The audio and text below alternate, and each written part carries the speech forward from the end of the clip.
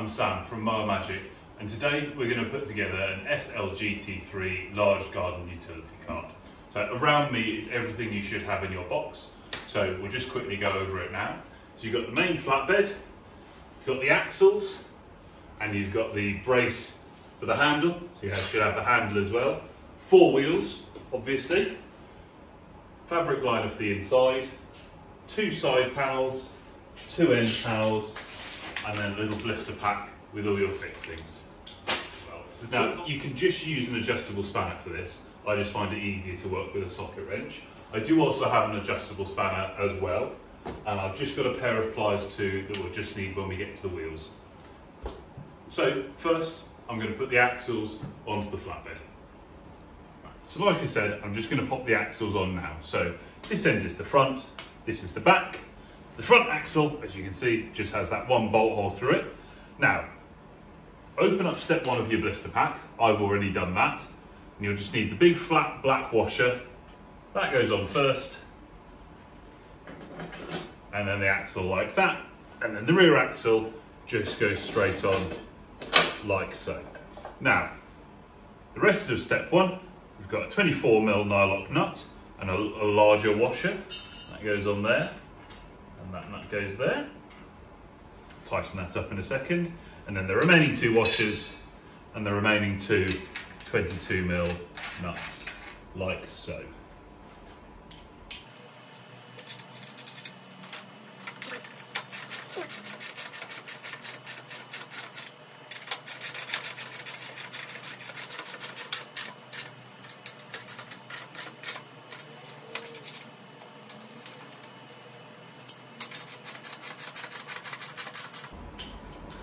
You just want to make sure that you don't do up the front one too tight, because you do want to be able to turn your cart. So just adjust that if you have done that up too tight. Next, we're just going to put on the brace for the handle onto the front axle. So for that, we just need the bits from part 2 of our blister pack.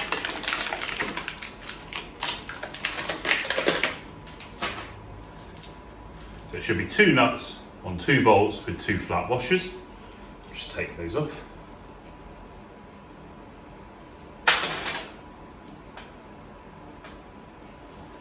Okay, so just pop the bolts straight through here.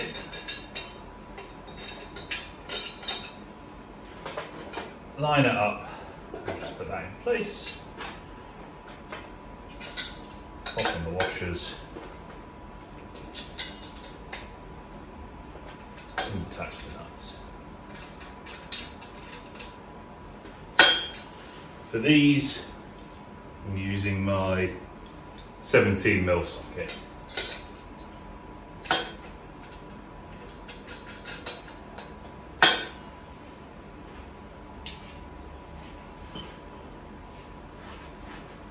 Also, just going to use the adjustable spanner to hold one side while I wrench up the other side.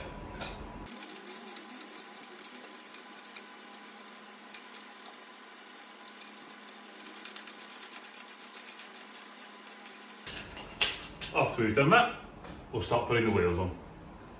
So we're just going to pop the wheels on now. It's probably easiest to pop the cart on its side to do this, or you can do it while it's still laid down.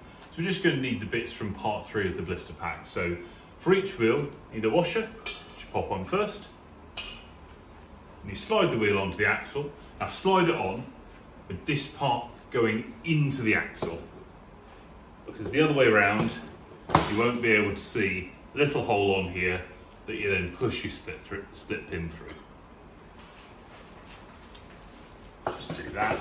And then all we need to do is just bend our pin so that it's in securely.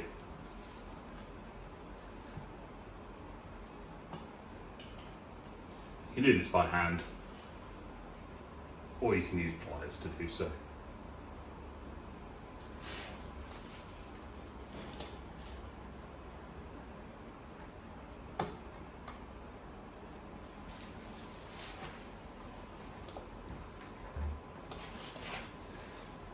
Once you put on all 4 wheels, we just need to put the handle on. So to put the handle on, we just need the bits out of part 4 of the blister pack. So you've got your 24mm nut, your washer, and this large bolt. So all we do, just line up the handle holes, other way around.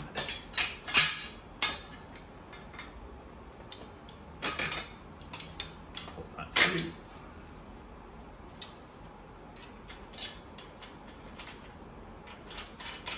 And then we just do up this nut. So just like with the steering axle, we don't need to have it as tight as we possibly can, because we want there to be some flex still in the handle as you.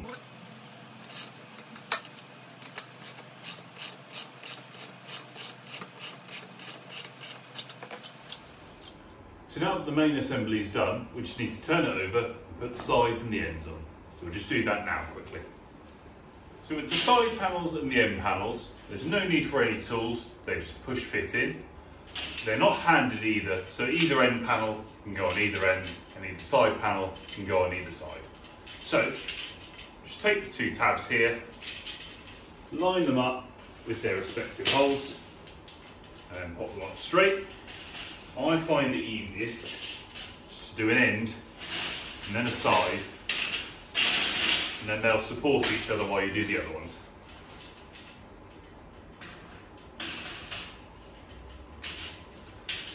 When you're putting the side onto the end, just take your catch there and make sure this catch here lines up nicely with it.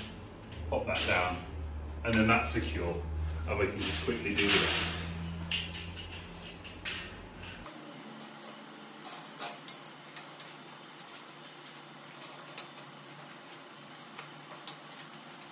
And then the last thing we're going to do is put on the liner. Just lay the liner out to the side like this. Fold it out so you've got each corner in each corner. And then just work your way around,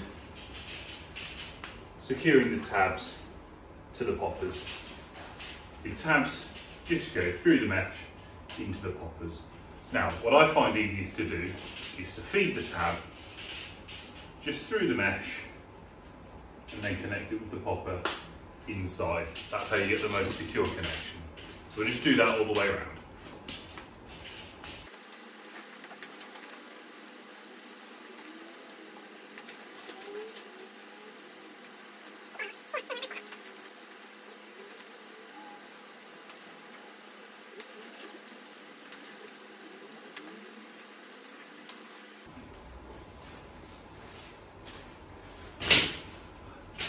And there we go, assembly is complete.